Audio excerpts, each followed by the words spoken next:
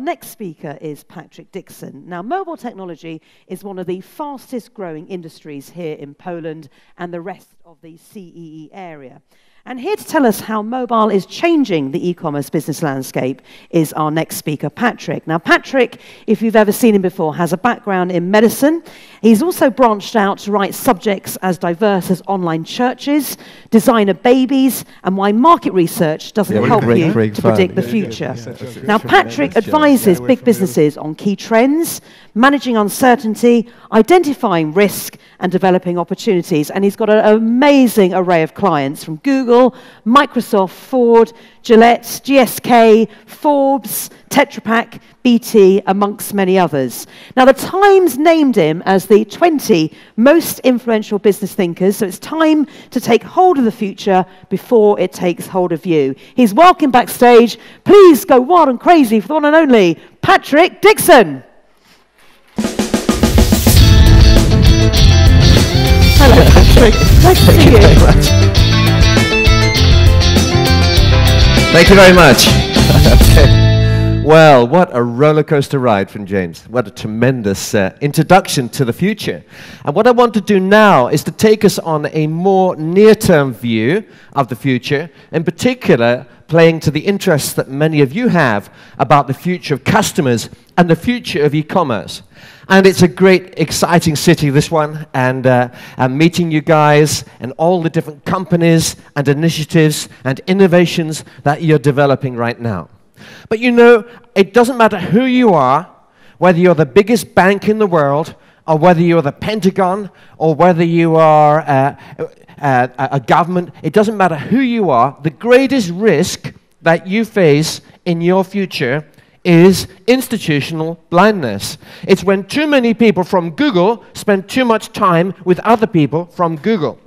It's when too many bankers spend too much time with other bankers. And what I want to do today is to take off our glasses and to put on our customers' glasses to think about the future. Now, most innovation happens, of course, on the outer edge of the radar screen. But when James asked the question about strategy, strategy is usually about what's happening at the center. But what I want to look at today is the outer edge. What is happening in terms of innovation and change. And there is one word which will drive the future. In fact, there is one word that underpins every single trend that you have just heard about. There's one word which has driven the last 2,000 years and will drive the next 10,000 years. What is that word? It's not demographics. Demographics is a part of it. It's not politics. You know, you can change the politicians, but not much actually happens. It's not a question of even of social movements or of Wikipedia. It's not even a question of technology.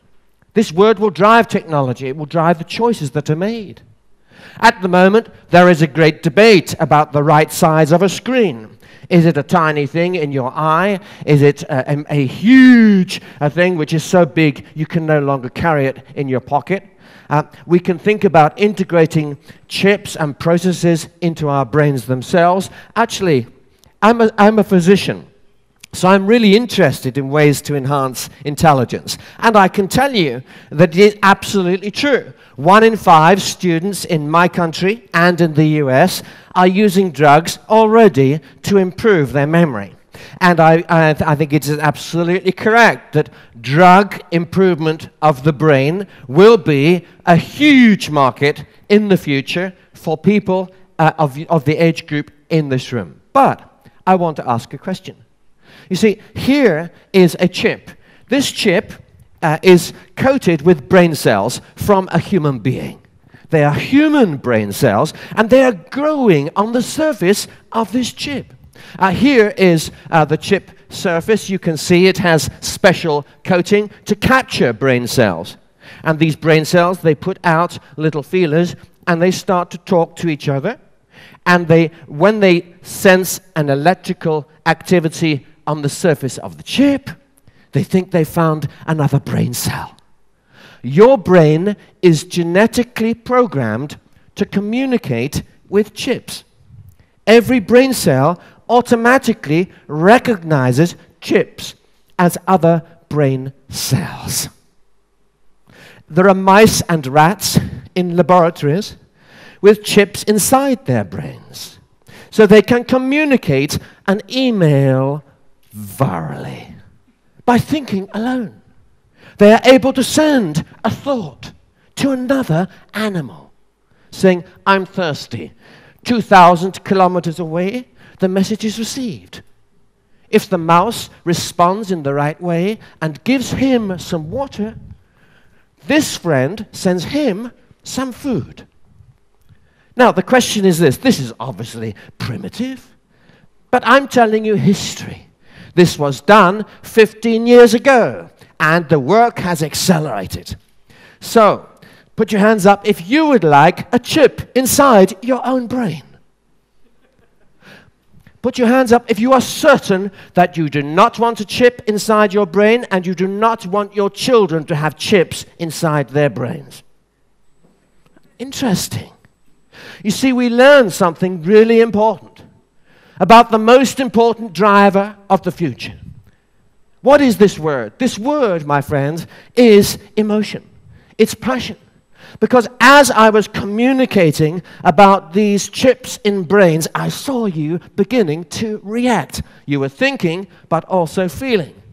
And although a few of you put up your hands and said, "Yes, great, chip in my brain," most of you said, "I'll take the drug." Most of you said, "I want to be more intelligent, but I do not want to have a chip actually fused into my brain." So we learned that you can have the greatest technology innovation in the world, and it will fail unless it also connects with emotion. So that is the key. That emotion tells you whether Greece will stay in or out of the euro, I promise you. Emotion will tell you the future of China. It's be the reaction in terms of social instability and so on, as we heard. Emotion tells you what kinds of drugs will actually find the greatest traction and not. So, and here is another example of where we see a lot of emotion in terms of the ticking clock. We heard about the acceleration of time, both in, from our friend here, but also in the presentation you just heard. Here is a question. Last night, imagine that you're watching TV. And as you watch TV, you're looking at the iPad and you're looking up the biography of your favorite actor. And you've pressed on Google, you're waiting for his own webpage to load, and you're waiting. 1 second, 2 seconds. Put your hands up if you press the back button in less than 5 seconds. You see, in Poznan today, this is incredibly important. In Poznan today, 95% of all web customers disappear in 5 seconds. Put your hands up if you press the back button in 3 seconds. 1, 2. Life's short. 3 seconds is almost 1,000,000 years in web time. 5 seconds is certainly an eternity. Next question. Imagine that you have just received a bill from the electricity company, and you discover they have stolen 2,300 zloty, and in fact, the previous month they stole 15,000 zloty from your account. So now you're phoning them up. You get through to them on the phone, and you press 1 for accounts, press 2 for customer services. Put your hands up if you find that really annoying when you get through to these buttons, okay? Keep your hands up if you think it is so annoying that people who install such systems should be put in prison. Why? Because 5 seconds is 1,000,000 years. 3 seconds is also a painful loss of time. It's emotion. It's passion. Next question. I won't ask you to put up your hands here. But many of you here have robot systems like this. In fact, every single telco company I talk to, every IT company I talk to has such systems. So what happened? What happened was we have one pair of glasses when we go to work, and then the moment we become a customer, we have another pair of glasses. 3 seconds pressing buttons is enough to make us really angry as a customer, and yet we go straight to work and we start installing such systems for our own customers. What is this? is blindness, institutional blindness.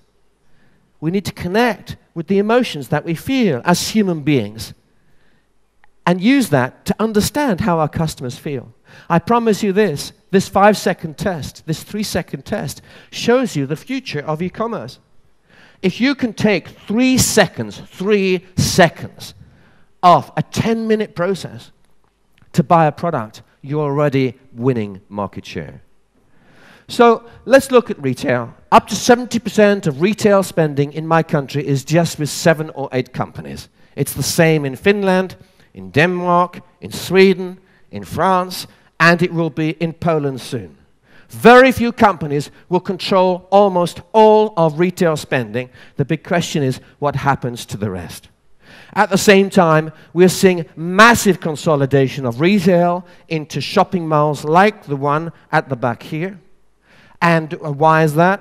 Well, for a whole host of reasons. You see, it's big chains, big products, big discounts, big volume, and the small people get squeezed and melt away. And the web is accelerating this process dramatically because, of course, wandering around the shopping center, I take one look at a product, and a few seconds later, I have 50 different places I can buy this product, saving 100 euros. So why would I buy it in the store?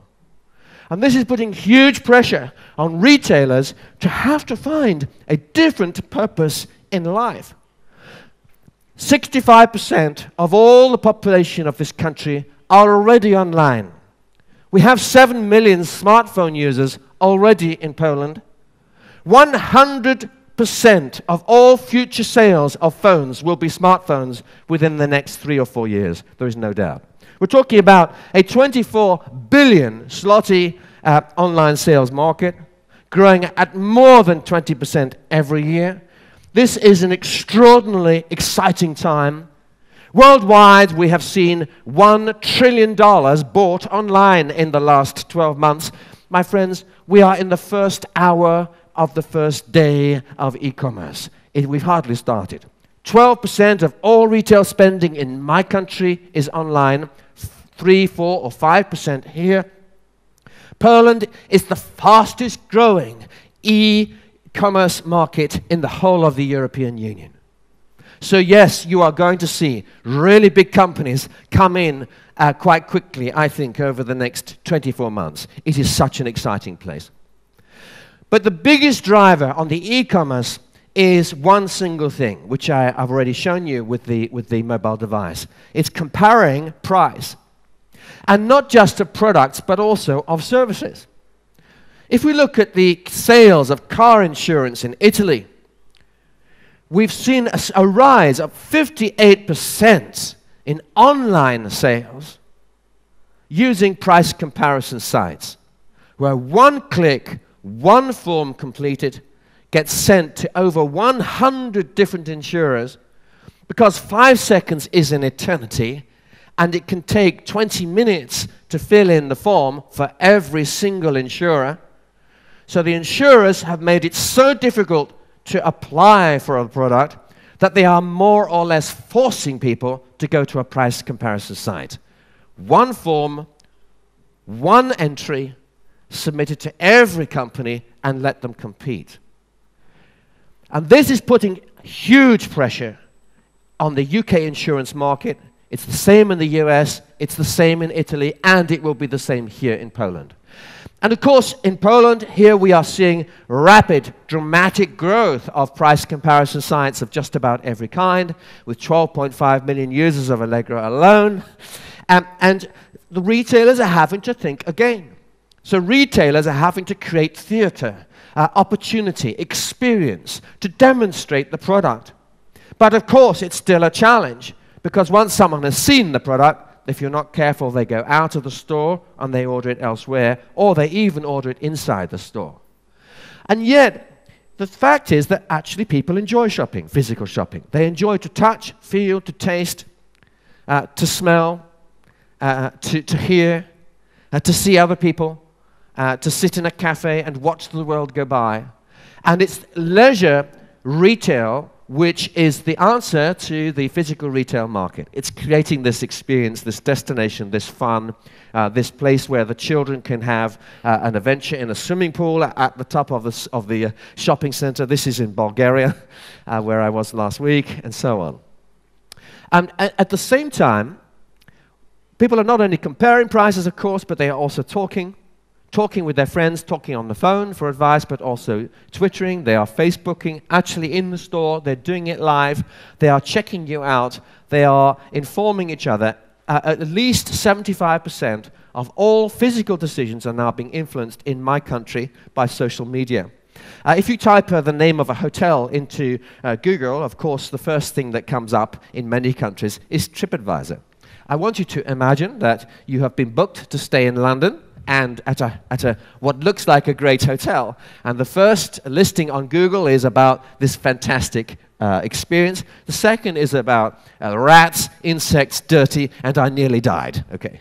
And on the right-hand side, we have here the pay-per-click ad, which Google is forcing the hotels to adopt, because Google is really filling out the listings with social media, partly as a commercial decision. So you have one choice, you have one click.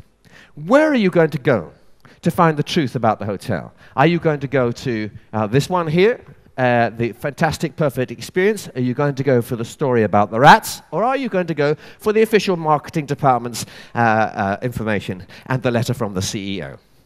Put your hands up if you go straight for the wonderful story. Okay? 3. Put your hands up if you go straight for the rats. Okay, most of you. And put up your hands if you don't believe either of them and you go for the marketing department. Well, of course, that's true, because who wrote the first story? The hotel, yes. And who wrote the second story? Well, the competition, yes. Now, of course, you knew that. You knew that, that the competition probably wrote this one, and this one is also not to be believed. But I can promise you, having polled at least 100,000 people in the last year or two on this slide, that almost everyone will go straight for the story about the rats. Because it's the power of social media. We believe the story of a stranger more than the CEO, the chairman, the president of your country, the prime minister, whoever it is. We will believe an opinion of a stranger, even if we think the opinion of a stranger has been written by a competitor. It's very strange. It's all to do with emotion. And mobile, therefore, is about more than a channel. It's about a total immersion experience. It's about just a way of thinking about customers. It's a way of thinking about customers in their place, wherever they are. Thinking about what they're thinking about, looking over their shoulder, whispering in their ear. And mobile means that in a time shortage world, that people have time to watch a TV program in 40 seconds going up an escalator. Mobile means that people are no longer dependent, of course, on where they are. By the way, is this is someone working at home? A man or woman? What do you think? Man, okay. Where is he? I'll give you a clue. He's not there. He's not been there for 20 minutes. In the toilet, of course. He's in the toilet. Now, why has he been in the toilet for 20 minutes? What is he doing in there? Someone says he's reading the newspaper. What do you think? He's reading. He actually, you know what? I think he's talking to his boss. His boss didn't know where he was. He says, "Hi, how are you, James?" "Hello." No. And he's talking to his boss. His boss thinks he's working at home in front of the screen. "I've just sent you an email. Have you?" Can he tell his boss that he's sitting on the toilet with his trousers down? No. But actually, it's the most important fact his boss needs to know. Because actually, I'll tell you this, if it isn't his boss, imagine it's a telesales person from the electricity company. It's really important to understand what kind of mood people are in, what they are doing, who they are with, where they have come from, and that's why location marketing is the next big thing, overwhelming huge thing in terms of how we relate to our customers. It's understanding the fact that I've just got into the taxi. This is in Sofia. I'm Sofia, not in London, okay? I've just got into a taxi in Sofia. The taxi has read my glasses. The glasses has a radio frequency identification device, a grain of sand, attached to an aerial, a tiny chip, which allows the taxi to see the model, the make, and where this was manufactured, and maybe when it was bought. So they can see that this is a brand name, a high-value brand name glasses. They can see that it's bifocal. It has 2 lenses. This tells them that I am over the age of 50 because I need glasses for reading. Okay? It tells them that I like big brands. It tells them that I'm male. And just with that information, it allows the taxi's screen to change. And the taxi has been displaying news to me, and the ad is for laser correction eyesight. Now, I don't need to know how the taxi decided to display that ad, but it just did. Was it breaking my privacy? Not really. Did I need to give the taxi permission? It's already happening. If this is beginning to happen all over the world, it's part of the experience. Whispering in your ear along the journey of life. Not marketing at you, but just whispering in your ear about things that might be helpful, relevant, and so on. Now, here's another example. I'm telling you history. I want you to tell me the future. I'm showing you things that are working. They are here. The big question is where you think they're going to go in Poland by when. Here is another example. Coca-Cola has already got this machine. Okay, you can set up your own perfect drink. It's a variation of a standard Coca-Cola drink, mixed for you. And it's stored in the cloud. And as you walk around, Coca-Cola sends you a text saying you are 15 meters from the Coca-Cola. It's 20. You're 25 meters. Turn around. As you go back, it says that we're preparing your favorite drink. Clonk, bonk. I pick it out. As I pick it out, it all happens because the Coca-Cola machine knows my phone is near. As I pull the thing out, I automatically make the transaction on my phone. It's already approved. And it's about the Internet of Things. It's about 1 trillion new devices being put into the environment every 12 months. Each of them attached to the things that you wear. We're talking about a world where in a room this size, there could well be 10 or 15,000 such devices in a few years' time. You're already carrying some of these devices. You just don't know it. And if you had a reader, you could learn extraordinary things about the person sitting next to you. Say, I like the belt, but pity about the shoes.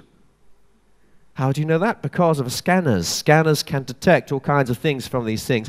We're talking about a fusion of the online and the offline worlds.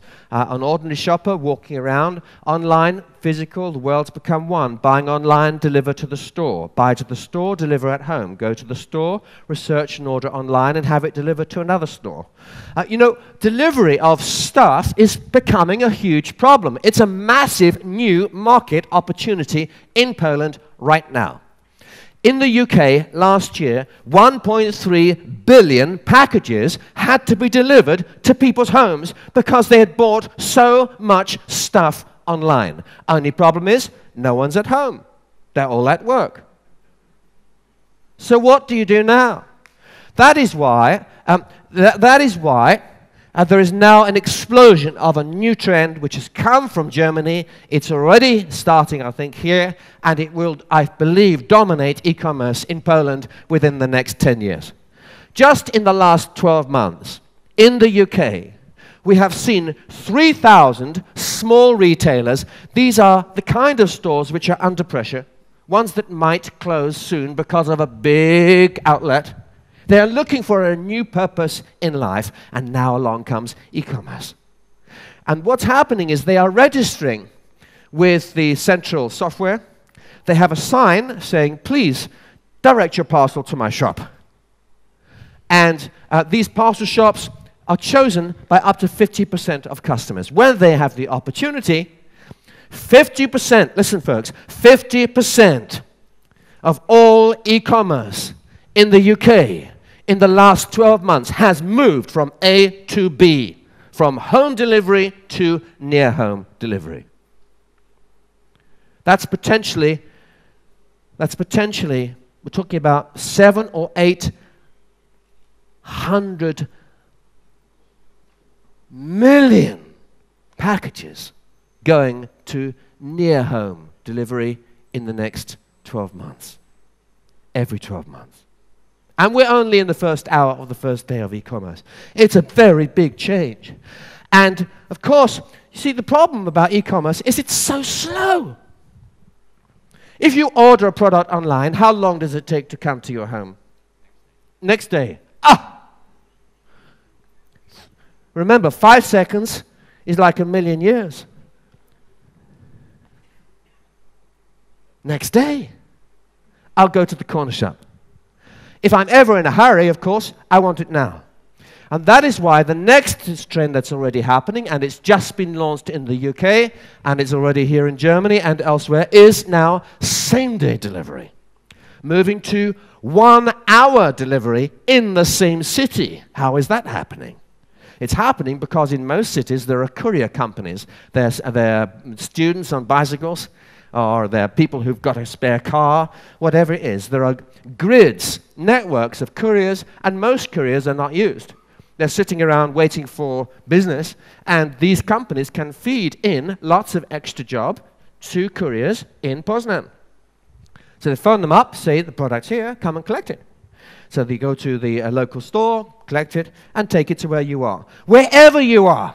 1-hour delivery, wherever you are. You might be at work, you might be sitting waiting for a train in the station. Wherever you are, to find the product and deliver it to you. That is actually what the customers actually need in a world where 5 seconds can lose 95% of your business. So it's a change, and I want now to talk about how we pay for it.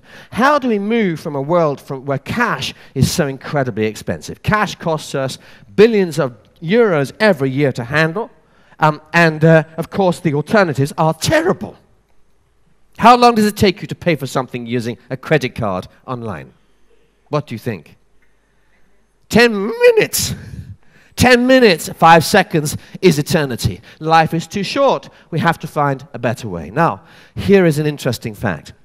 70% of all mobile payments are happening in one part of the world, which is Africa. And 70% of those are happening in just one country, which is Nigeria. Actually, it's Tanzania, funnily enough, but a good guess, because Nigeria has 140 million people and is growing at an incredible speed. But it's little Kenya which is doing it. Kenya, if we look at Kenya, we find that, let's have a look here. Kenya has 17 million customers using the M-Pesa network. M-Pesa is trading, this single network is trading 1/3 of Kenya's GDP. 1/3 of the entire economy on one tiny platform. My global banking clients are worried about Kenya. They see that Kenya and M-Pesa are rewriting the models of future retail banking. They see that the future of banking is being developed in Africa and in Asia amongst people who are almost all offline, and at the same time in countries like ours here, they're also seeing a whole new generation of traders who go and buy, well, they get given one of these. This is a Pay 11 thing. It costs me nothing. I just pop it in here, and 2 minutes later, I can take a credit card payment as a marketer selling books on the street. At zero cost, very little cost to me. Very little cost to me. But we come back to Kenya and what's happening here. You see, one of my clients is Singtel in Singapore. Singtel has 450 million mobile phone customers worldwide. Most of them in emerging countries. 200 million of them, I think, are completely unbanked. They have never managed to save anything in any account. They never have any insurance. They can't transfer money. And then along comes a smartphone app, and suddenly they can bank. They've got insurance. They've got a whole host of products. They've got credit. They've got loans. They are inside the entire global system. And there's 1.7 billion mobile phone users today who need this kind of technology. So you can see why it is that the volumes are going to be huge, and why it is that systems like this will also turn out to be very important here in Poland, in Russia, in Ukraine, in Kazakhstan. I don't care where you are in the region, and I've been to almost the entire region here and worked in this region. You will see these kinds of things happening. And when you couple it with the latest fingerprint technology, which allows you with a single fingerprint, ideally, to have a transaction for 100,000 euros at the speed of light at almost zero cost, with almost perfect security, much more secure than anything you could possibly do with a credit card, then we're beginning to see a payments revolution. And what about the future of the credit card? Just think about this. In the UK alone, we're looking at transactions of $1 trillion a year on cards. And we're looking at a credit card debt of $100 billion. We're looking at an average credit card interest rate of 16%, even though the cost of getting that money in the wholesale markets is only about 0.5% or 1% or 2%. And we're talking about commissions, just 2% commissions. On that is worth $18 billion. Wow.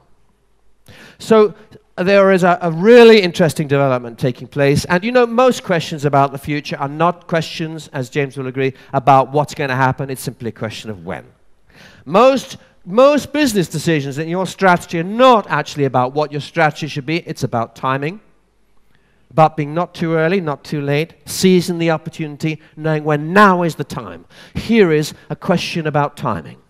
Look at this. This is a world where the cost of providing mobile phones, iPads, unlimited video calls, and so on, and all the entertainments that you want, the cost of providing it is falling towards zero according to Moore's law, and that will continue. But the cost of the income that we can capture using the latest technology and software from financial transactions is rising at a very dramatic point. And the big question is, in each country, here, in Poznan, for example, what will be the year when these two lines cross, and what happens here? And I show this graph to the boards and senior teams of many of the largest banks in the world, many of the largest telcos in the world, and I ask them a question. The first question is, what is the year at which this line crosses? And the second is, what happens to your business? And let's imagine what happens when the line crosses. What we're talking about here is a bank or a telco, and they come to Matthias, and they say, "Hi, Matthias, I've got a fantastic opportunity for you. I know you love Mac. You know what? It's a Mac Air, but I think it's at least 3 months old. Would you like a new one? Maybe you have got someone else in your family that'd like one. I'll tell you what we will do. We will give you another one of these. We will replace it with the latest model every 12 months. And I see you also like the iPhone. That's great. Pity it hasn't got fingerprint sensor. Never mind. We will give you one with fingerprint sensor technology. We will change it every 12 months. We'll give you 2 iPhones, okay? One for another member of your family. In addition, we will give you free video calls. We will give you unlimited European roaming for voice calls, a little bit extra to phone him in the US. Actually, we'll give you a satellite TV package. So many technologies that you could want. We will give you free broadband at home. We will give you, we'll give you a very nice Wi-Fi package which is free around the whole city where you live. We will give you just about whatever you could possibly want. Only one condition. Can you give me your wallet? He's not sure. Okay. Well, here's the deal. Here's the deal. Here's the deal. You can choose a card. I don't mind which card you want to choose. That's absolutely fine, but you can only keep one. It's just for emergencies, and you can spend up to, let's say, 1,000 zloty a month, just for emergencies. And if you agree just to keep one card, and you will cut up in front of me now all the other cards in your pocket, and you agree that all the other transactions that you make will now go through our system, then just sign. Now, the big question is, my first question to telco companies and banks is, put your hands up if you think that could happen. Some big companies will start to do that kind of offer within the next 10 years. And of course, they all put their hands up. Then I say, put your hands up if you think it could happen in the next 5. And about half of them put their hands up. I say, you're all wrong. It's already happening. These models are already starting in Singapore, in the US, and Europe, and so on, because the technology is so cheap. Next question is, what happens? What happens to the orange shop, which is 100 meters away that I videoed last night? What happens to their model? Because they can't sell any technology anymore. Why? Because it's all free so long as you tear up your credit cards. So it's the end of telcos in the traditional sense. Actually, what happens to retail banking? Because the retail banking transactions are now being held by the person who owns the relationship. So it's a completely different way of thinking about telcos, about banks, and it all generates a huge amount of data. In fact, the most important part of the entire relationship may be nothing to do with the commissions or the loans, or it's the fact that they know. They now know how often you walk down the shopping center outside. They know which shops you usually walk into. They know which taxi you usually use and probably which firm of taxis you use. They know whether you are early or late for work on Mondays or Wednesdays. They know. You say, well, I'm not sure I like them to know all this. Well, if you want, you can turn it off. But of course, they'll start to charge you. Say, look, we just want to be your friend. Matthias, I just want to be your friend. I promise you, I will not sell your information to any other person on the earth, okay? It will be held by my company. I promise you, we will never market to you. We will never, ever try to sell you anything. My promise. But I'd like to be able to offer you advice.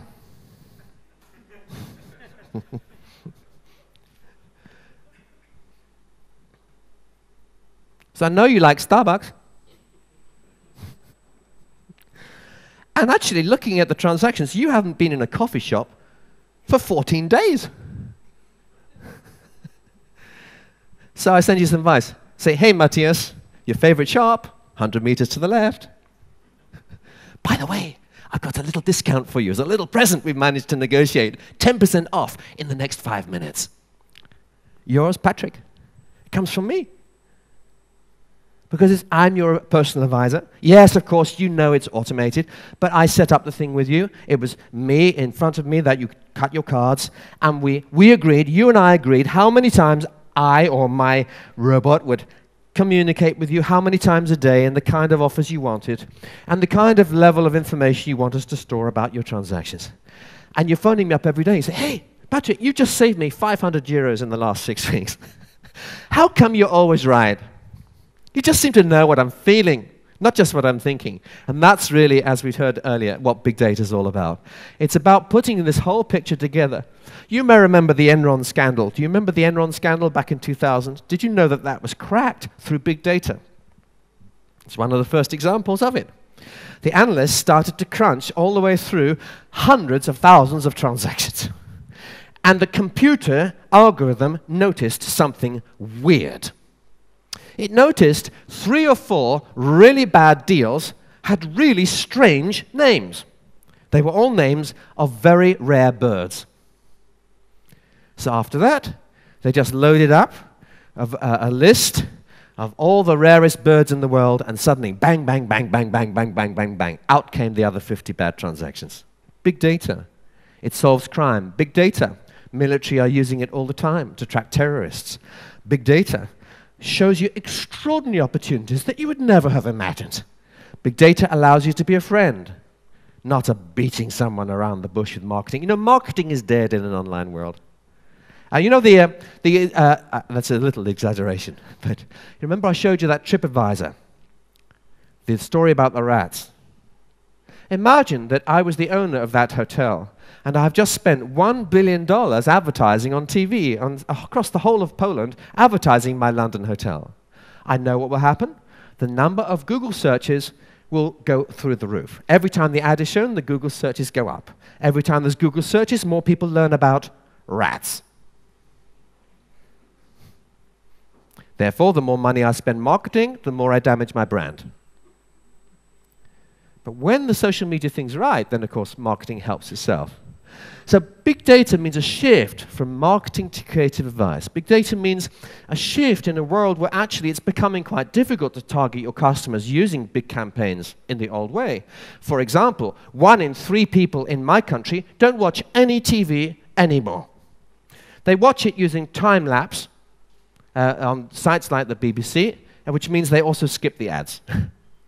So we have to think about a whole new way of of focusing on a customer, a multi-channel customer, a multi-dimensional customer who is at home and at work at the same time, who is online and offline at the same time, who is entertaining and in sales at the same time, who is in leisure and also thinking about life at the same time, who is online on a website where they want to chat, but they also want a phone call, where they've got 50 web pages open at the same time, and your telesales operator has nothing except the script in front of them. In many call centers, the call center person is completely blind. They're not even online, or the only web they can see is their own site. We're talking about a world where we need to catch up with where our customers are, understand how they think and feel, and then we can guide them on the journey of life and give them a fantastic experience, cut a huge amount of cost, save them a massive amount of time, and make them very happy. Thank you very much.